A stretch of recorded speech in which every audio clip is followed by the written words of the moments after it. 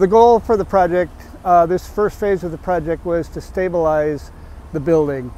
There was significant damage done to the roof structure and the tension ring that supports the base of the roof when a tree fell on the roof a number of years ago.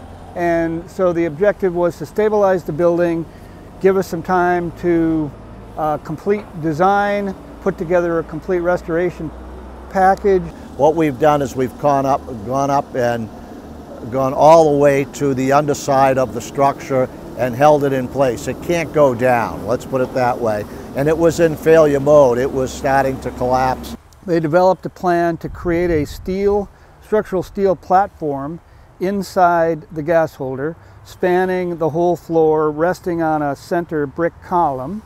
And then from there, they created these massive shoring towers that went up to the midpoint of the 16 main rafters, and they picked up the weight off the tension ring at the midpoint of those 16 rafters. We have cribbing piles that we've set up on top of the shoring towers with blocks of wood, and those blocks of wood carry a triangular shaped block of wood that fills in the space between the sloping rafter and the top block on the cribbing pile.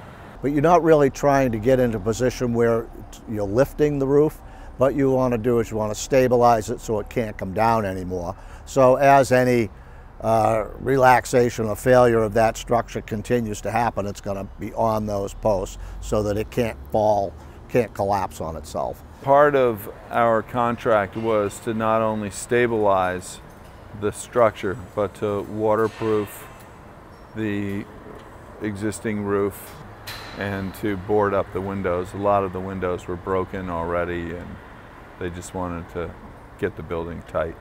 The key part now is that the building's stable, and we can develop the final plans for the complete restoration of the building and work to raise all of the funds necessary to do so.